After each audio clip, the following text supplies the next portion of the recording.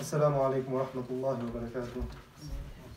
الحمد لله وكفى وسلام على عباده الذين اصطفى خصوصا على سيد الرسل وخاتم الأنبياء محمد بن عبد الله صلى عليه وسلم تسليما كثيرا كثيرا. Inshallah, I shall be speaking about the final two surahs of the Quran, Surah Al-Falaq and Surah Al-Nas.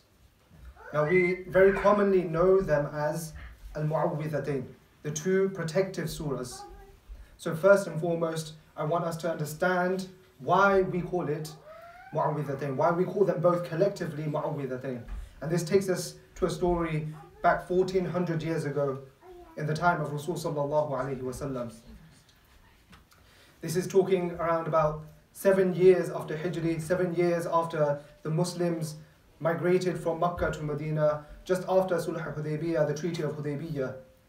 And it begins when Rasul sallallahu alayhi wasallam had a khadim, as we call it, a worker for him that used to work around his house. And this young man was Jew. He was a Jew. And Prophet sallallahu alayhi wasallam trusted him. He really trusted him. So he allowed him in his house. He allowed him to do the work in his house.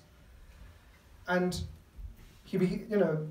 what happened was this young man was approached by an enemy of Rasul sallallahu alayhi wasallam. This enemy being Labid bin A'sam. Now Labid bin A'sam outwardly, and he tried to show to the people that he was a Muslim. He said that he had accepted Islam. He had Iman inside him, but this was a lie. He was a hypocrite. He had no Iman inside him. He was an enemy of Rasul sallallahu alayhi wasallam, and he sought to destroy Islam from within. So he approached this young man, this young Jewish boy, and he said to him, I need you to do something. He goes, I need you to go into the house of Rasul sallallahu alayhi wasallam and steal just a few items. This boy didn't know what he was getting himself into. So, he kept on pushing and pushing and pushing, and finally this young boy gave in. So this young boy went into the house of Rasul sallallahu alayhi wasallam and he stole these few items. These few items were just a comb of Rasul sallallahu alayhi wasallam and a few strands of his hair. So now he's taken it, he's given it to Labid bin A'sam.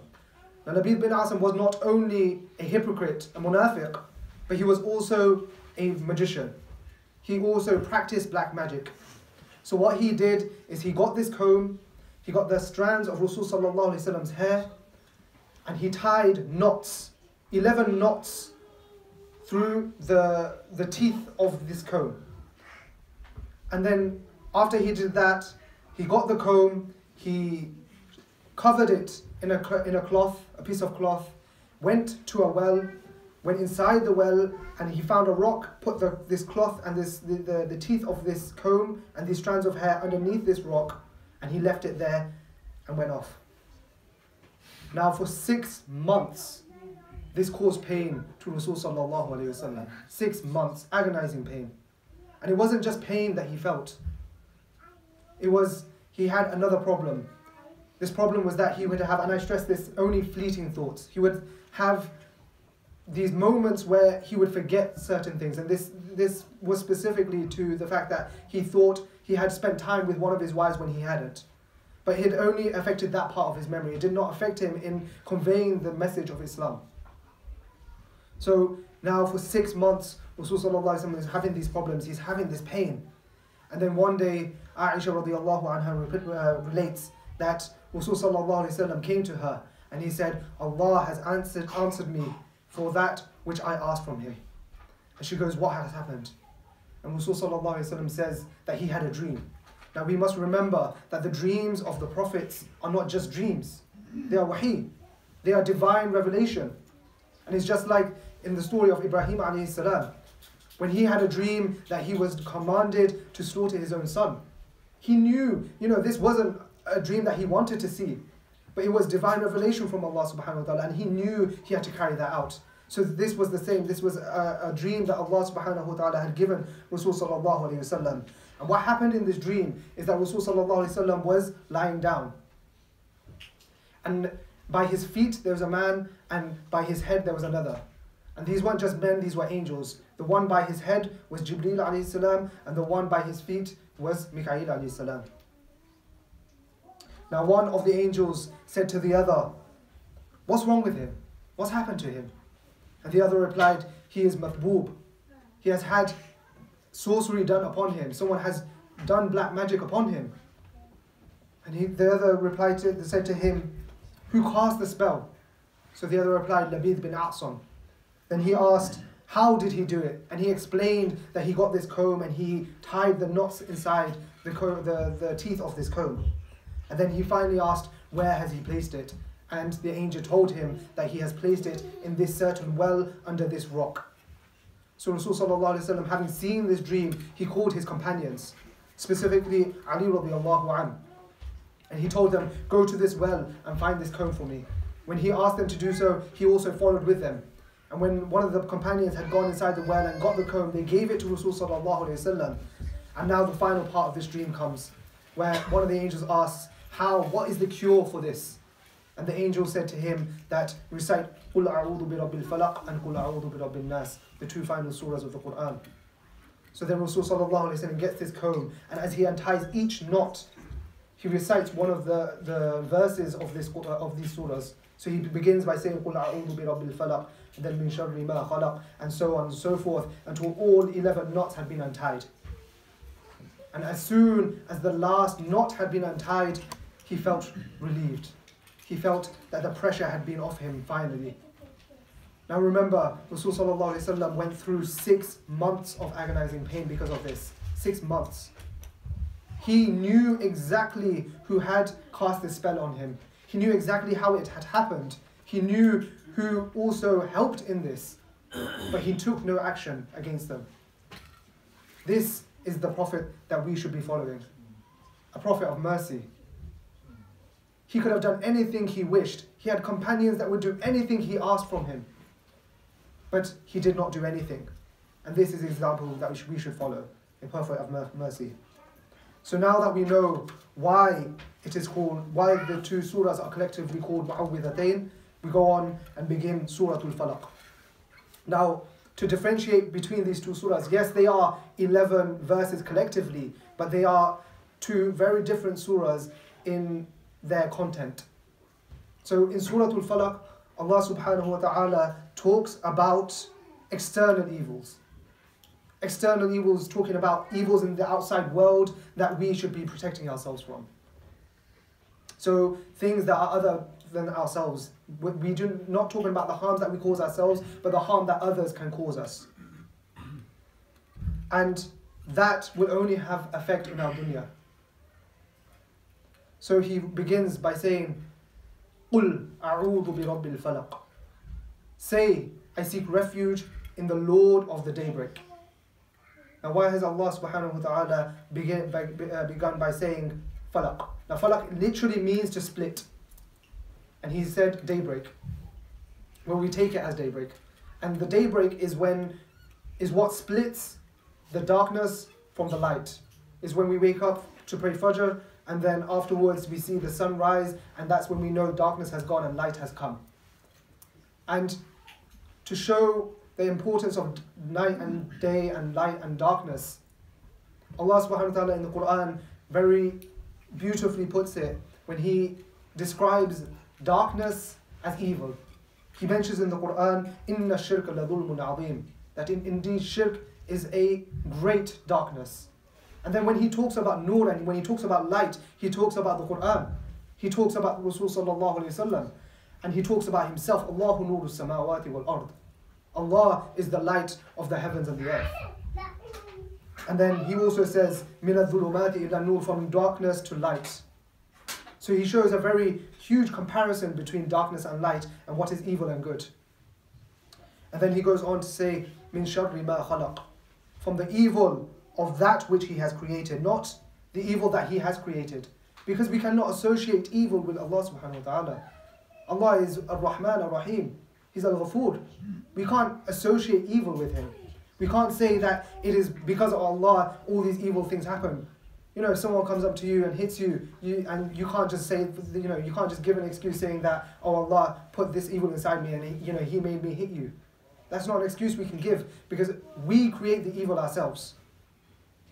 Allah does not create pure evil. And then the next 3 verses speak about what specific evils we should be asking protection from. So the next verse is وَمِن شَرِّ غَاسِقٍ إِذَا وَقَبَ, from the evil of the dark night when it penetrates. So Allah subhanahu wa ta'ala says here, the dark night. In the night, most crimes happen. Most sin takes place. People go out clubbing, people go out drinking. Crime, people go robbing houses at night. All this crime, most of it happens at night time. And even Rasul sallallahu alayhi wasallam has told us, and he has commanded us to take our children in before it becomes dark. Because he himself knew that bad things happen at night. And also, to connect this with the next few verses, witchcraft and sorcery also has its most power and has its strongest effect at night time. So then Allah says, وَمِن شَرِّ النَّفَّاثَاتِ فِي الْعُقَدِ, and from the evil of the blowers in knots. This refers right back to the story that we started off with when Labid bin Asam tied the knots around the comb. And Allah is telling us to seek protection from these sorcerers. Now when we think about magic and stuff, a lot of people, the first thing that will come to their mind is most likely Harry Potter, you're talking about Hogwarts and whatnot. It's the first thing that comes to people's mind, wizards with robes, but these people are not what we perceive them as. They could be completely normal people. So these sorcerers, and it could be people in our own families, but Allah is giving us a way to seek protection from them all. And then in the final verse of this surah, Allah tells us why these people do such an evil act. And He says, وَمِن شَرِّ حَاسِدٍ إِذَا حَسَدٍ, from the evil of the envious when he envies. The whole reason why people practice black magic and do these evil things to others is because they are jealous, because they envy others. It's such a grave sin that it was the first sin committed in the heavens when Iblis himself said that I will not bow down to someone who is created from mud and clay. He envied him. He said, I'm made of fire. Why can't they bow down to me? There is jealousy, there is envy. That was the first sin committed in the heavens, and the first sin committed in the dunya was also jealousy, out of jealousy. When Qabil killed Habil, he did it out of jealousy. So it shows the grave act, what this grave sin can lead to. And jealousy doesn't always have to be a bad thing. If we see someone with something good, it doesn't mean automatically we start thinking bad things about this person. No, if you see someone who is, strong in their deen, who, Allah has given, more wealth than you, who Allah subhanahu wa ta'ala has blessed with more things than you shouldn't look at that person and say, why has Allah given that person this? Why hasn't Allah given me all this? I deserve it. I work harder.